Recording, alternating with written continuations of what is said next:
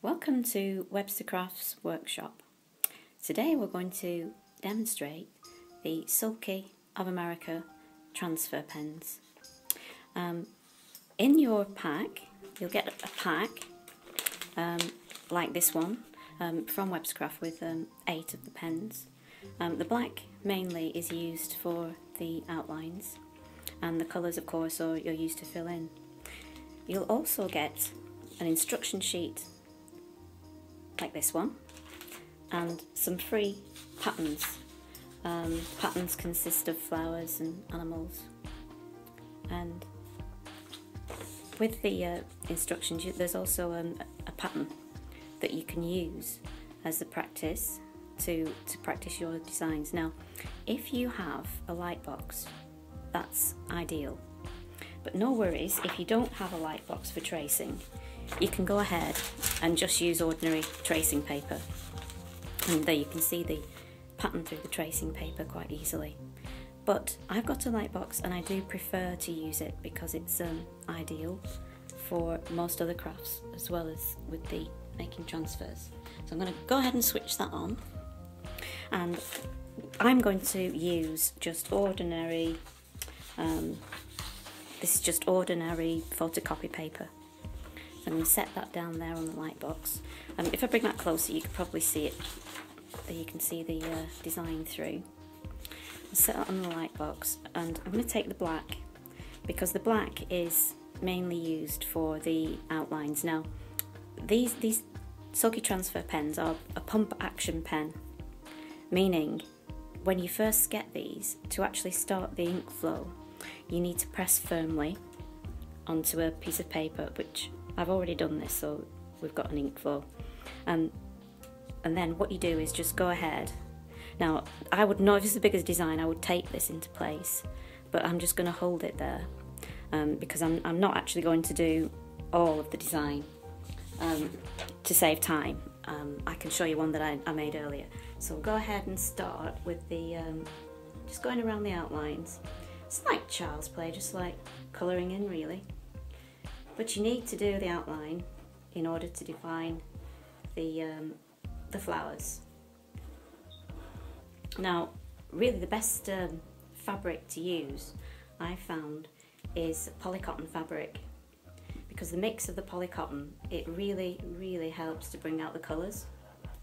I mean, you can use t-shirts, fabrics, but the colours just aren't as bright for me using the ordinary cotton t-shirts. I do prefer polycotton. Also you need to use a light fabric, a light coloured fabric, so white, cream, pale colours are fine. So what I'm going to do is I'm going to show you how to fill in. Now again, when you first get them you'll need to press the nib to start the ink flow, and also what you can do is go ahead and use a paintbrush. So if you didn't want to use the pens as they are, you can go ahead and paint with them. I'll just show you on a piece of plastic. There, you can pump the ink, and so you've got blobs of transfer ink there. Can you see on the polythene? So what we can do is take your brush, and you can use this to paint with, you can see. And I find that is really easy.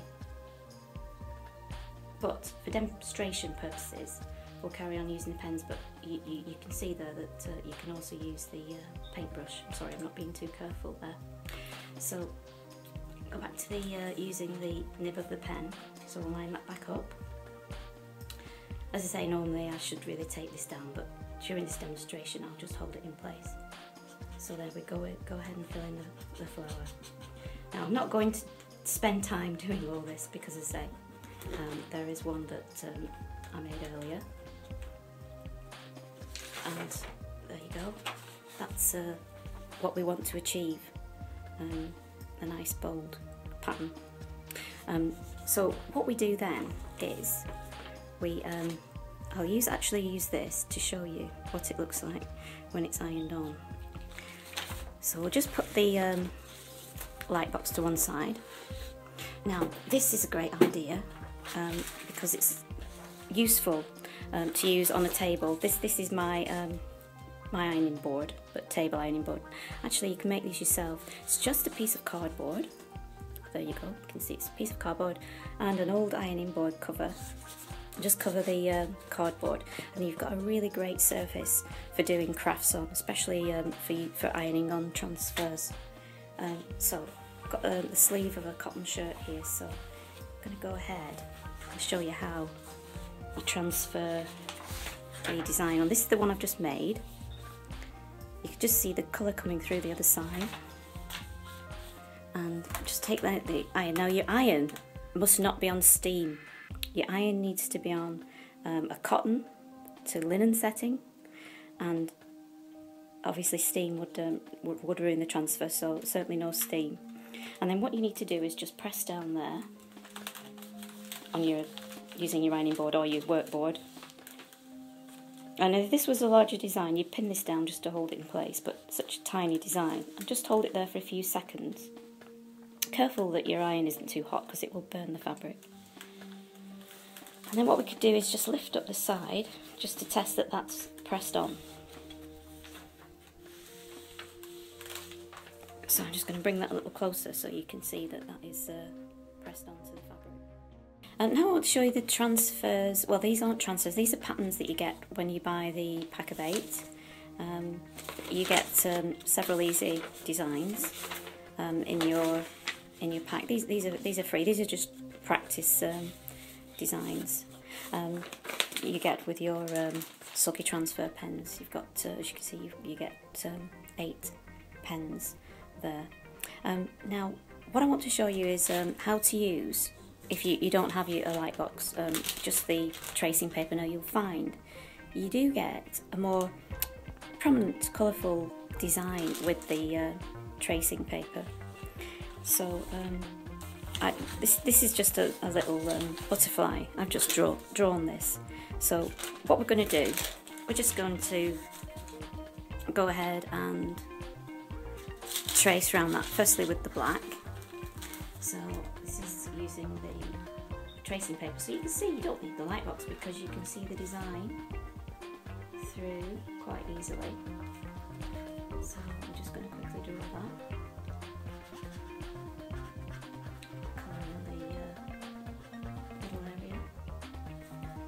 Now, a good idea is to mark this, because on tracing paper you can't tell if it's the front or the back, so I'm just going to put an F on this side. That's to tell me which side that I need. This is the transfer side, front, that stands for. I know it sounds a bit silly that, but no, you'll understand when you see it on the other side, because they both look the same. So we can add little bits of colour to that. So I'm just going to put some spots. Remember, you need to press the nib to start the ink flow. So I'm just going to put some nice bold spots on there. You do your designs fairly quickly, and just perhaps pick another colour, perhaps a little bit of green shading. Start the ink flow. You could just play around with the pens, and there you go. Right, now I'll show you what I mean. It's very difficult to tell which is the front and which is the back, because you need to get this right, because you know that you've been working on the front, so that is the part that needs to go onto the fabric. So we'll take the shirt once again and put that down onto our board, table board, and then take the design, and again using your iron on a cotton to linen setting. It really depends on the fabric that you're using, and just lift that up to test it. And there you've got your butterfly. You can go ahead and do others, but you'll find as you keep doing them, they do fade as the ink gets used. But there you go, I'll bring that closer so you can, the camera can see it there. Got your gorgeous butterflies on your shirt. Now you could embroider these. You could do punch embroidery, or you could just use them as they are, because they are washable. Obviously I've done these so quickly and you're going to take your time when you do them. So we'll move on to the next demonstration. Now lettering needs to be done in reverse, so I printed this out on the computer, and to make a transfer in reverse, the easiest way is just to print. You can reverse it on your printer, or photocopy that is, or you can do what I've done and use that as your template. And then what you do is put it on your light box, again if you've got one, if not use the tracing paper. And I've already actually gone over the words, but I'll show you in a moment how to do it. But using your the black, or a dark one like purple or dark blue, would work really well for lettering. So you just, obviously this is the reverse side, and I say it's already been done, so there you go, there's the front, there's the photocopy. So you're making your transfer, again, has to be in reverse.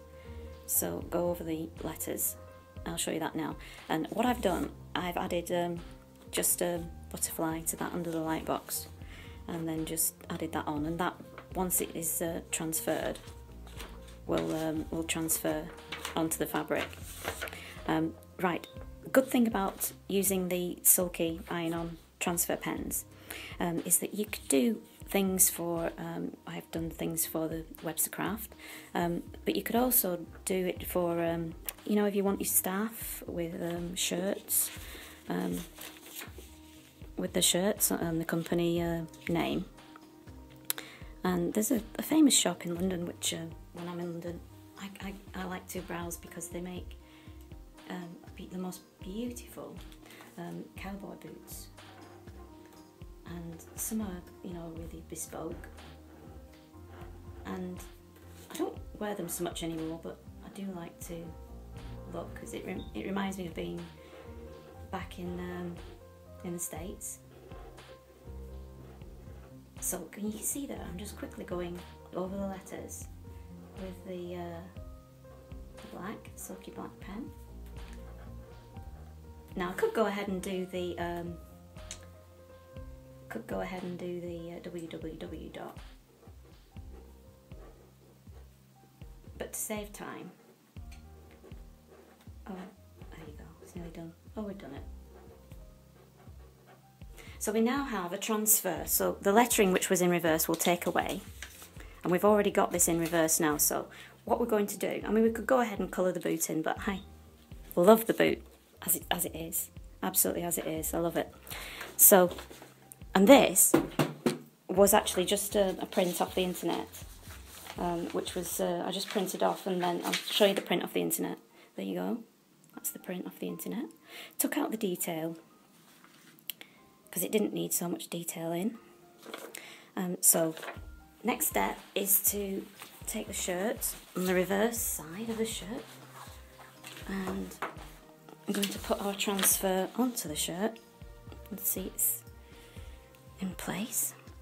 I say sometimes it's easier if you use pins to hold it in place. So I'm just going to go ahead and press that. I'm going to hold it firmly, as firmly as possible.